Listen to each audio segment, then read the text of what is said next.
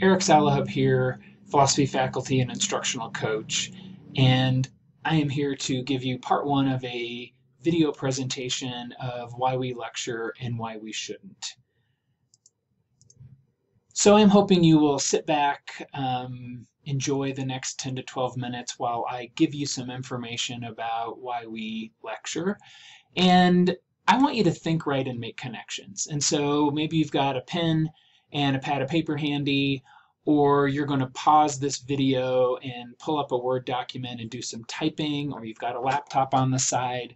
But I'm really going to encourage you to do some critical thinking during this 10 minutes.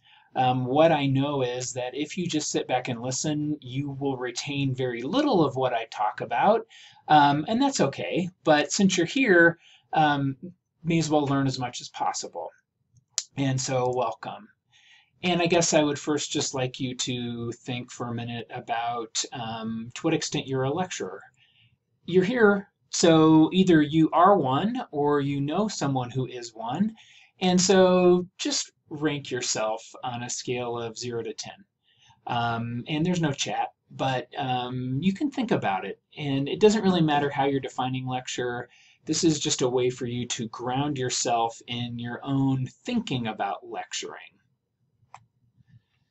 So there are many different things that we might talk about in terms of types of lectures.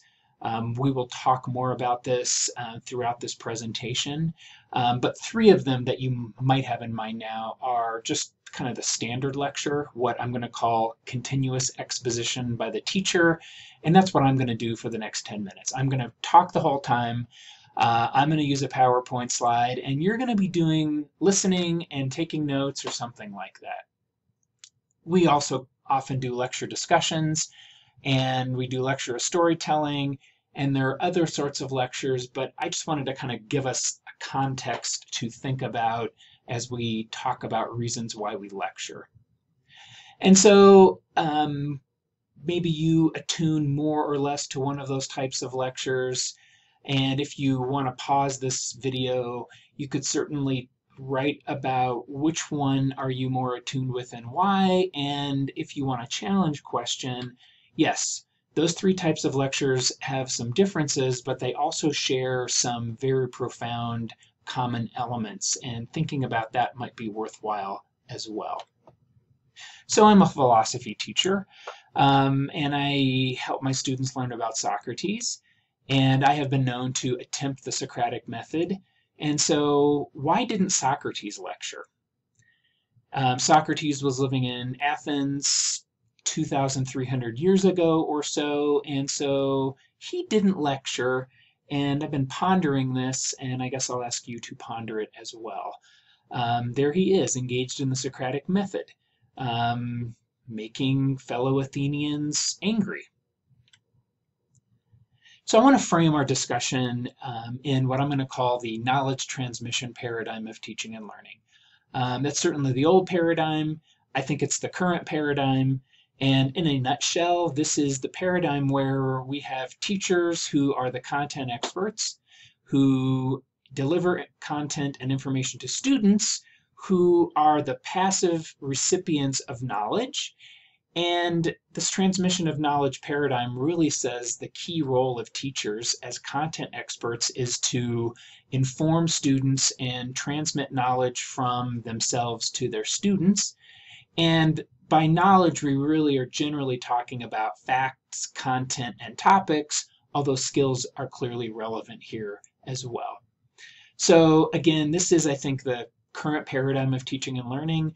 It's not all we do, but this frames much of the way we currently think about teaching and learning and the way our students think about it.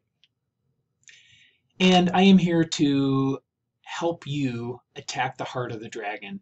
But the dragon, I mean the knowledge transmission paradigm, and the heart of that dragon is the lecture. It's not all we do, but it is the primary means of transmitting knowledge to students.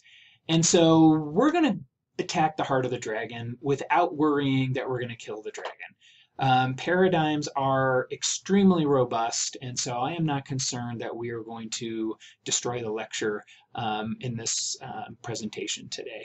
But I am going to go for it because I think by really attacking the lecture, it will open us up to really thinking about the lecture in a meaningful way. Just know that I am not anti-lecture. Personally, I still do some lecturing, but I'm going to challenge you to think about lectures in a critical way. So we've got the knowledge transmission paradigm that I think we're all familiar with, and then we've got what I'm calling the new paradigm, the potential paradigm, which is the active learning paradigm. And this changes everything. Teachers become course facilitators and course designers. You know, we're here to facilitate learning. Students have to become learners, and while facts and content are still really important, the active learning paradigm is focused more on outcomes, content, or outcomes and skills.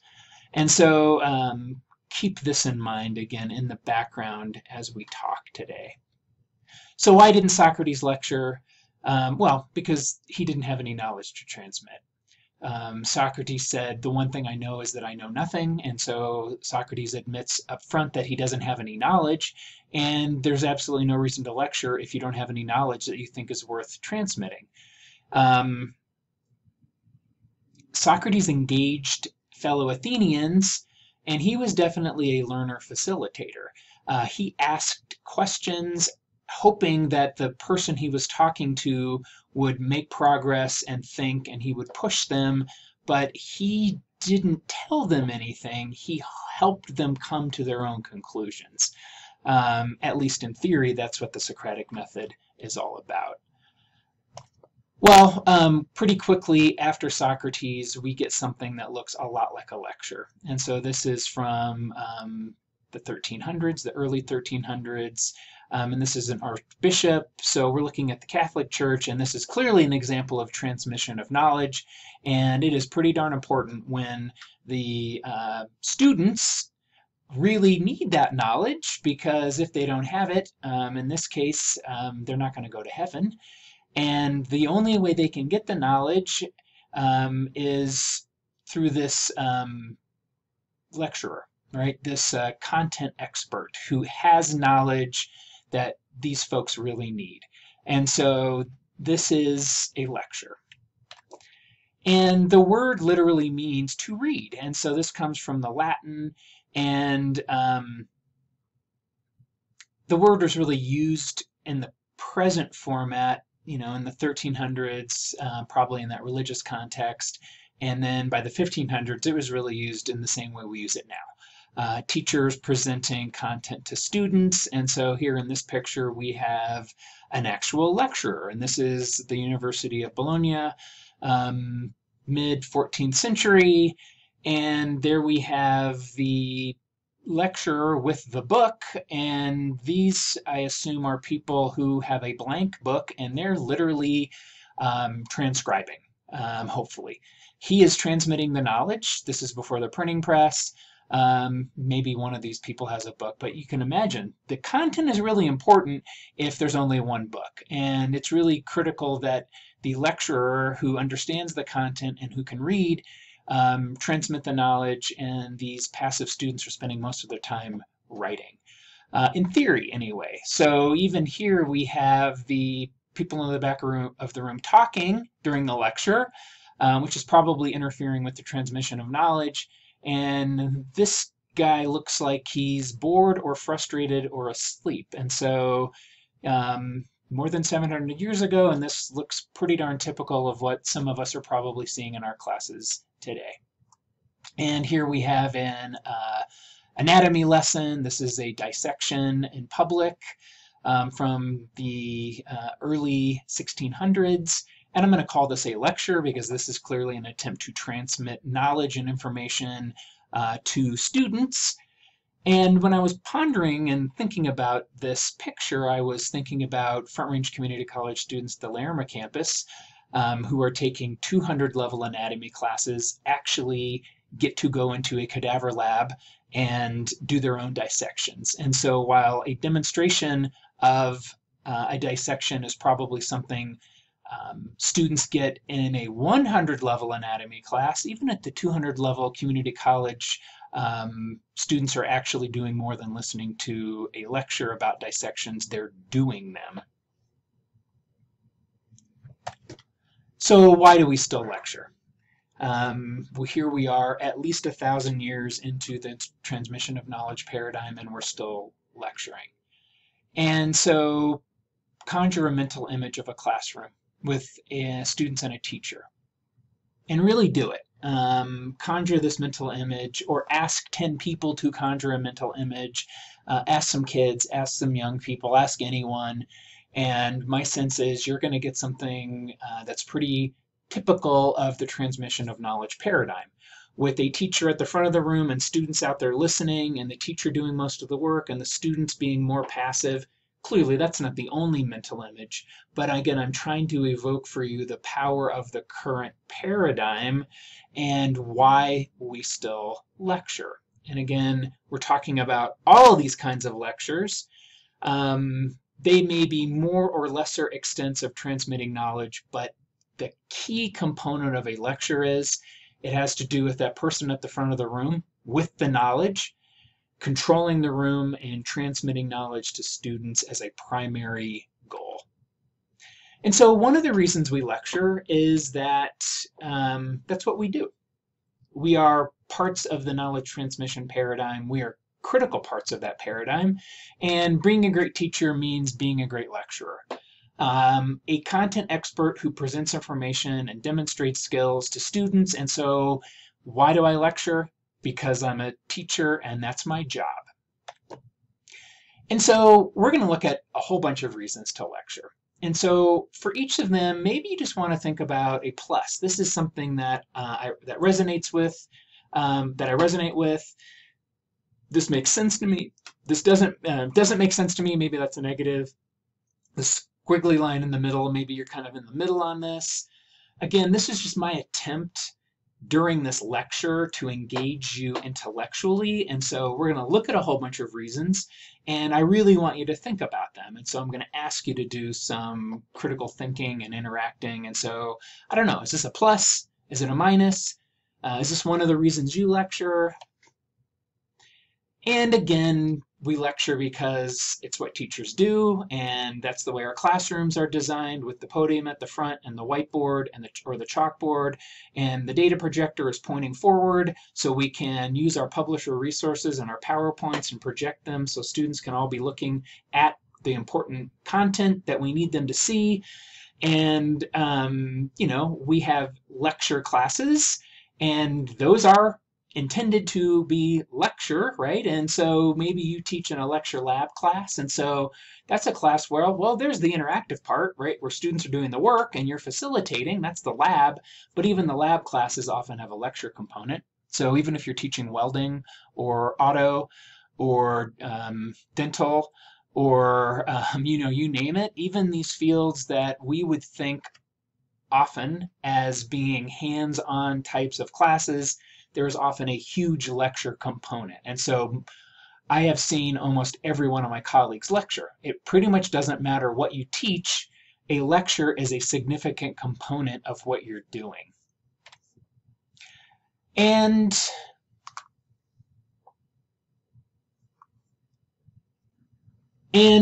because it's what we do, it's how we're judged. And so our supervisors, our department chairs, our deans, our peers evaluate our teaching to a significant extent based on our ability to perform a great lecture.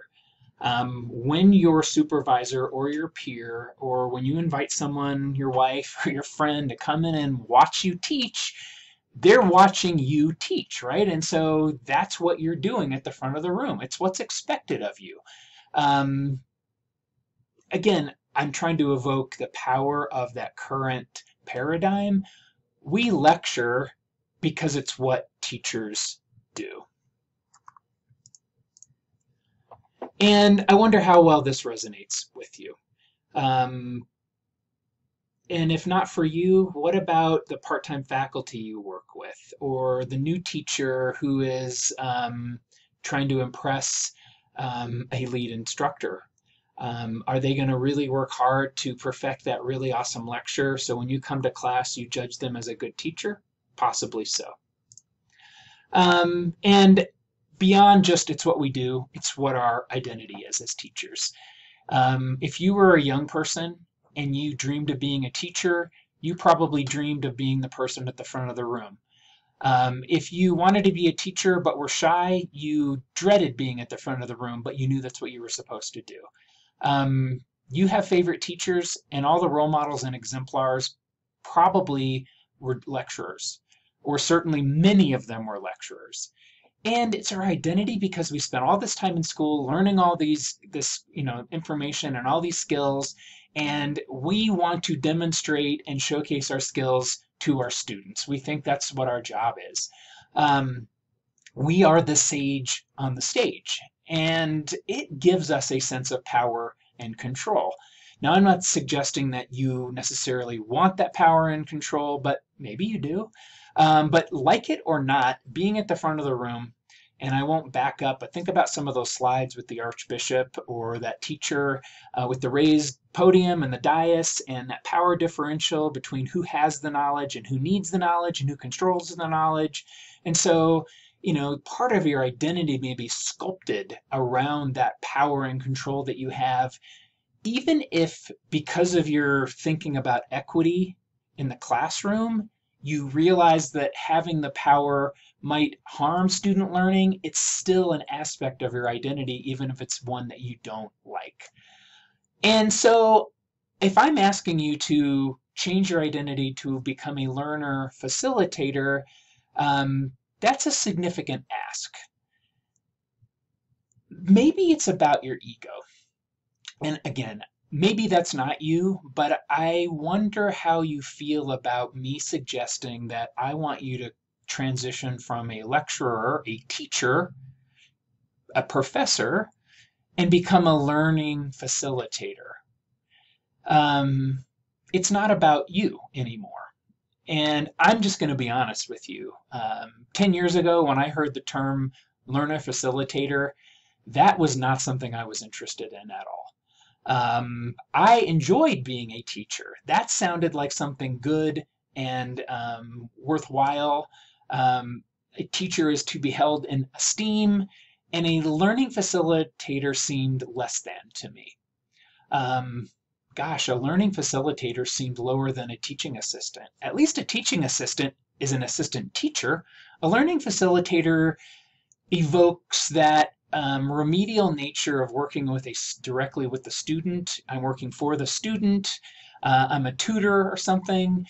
And so, again, I'm going to challenge you to think about, are you hanging on to that lecture to some extent because it is about your ego? Well, I had my identity crisis 5 or 6 or 7 years ago. I was co-teaching a learning community with Carrie Mitchell, fellow faculty and colleague of mine in instructional coaching and active learning. And I was gone to a conference, and so I had her facilitate the class that day. She's not a philosopher, but she had sat through my class multiple times because we had taught together for many years. And I was gone. I let her facilitate an activity. I came back and she said, "Man, that was the best class ever. I've seen you do this in class and you were great, but when you were gone, they learned more."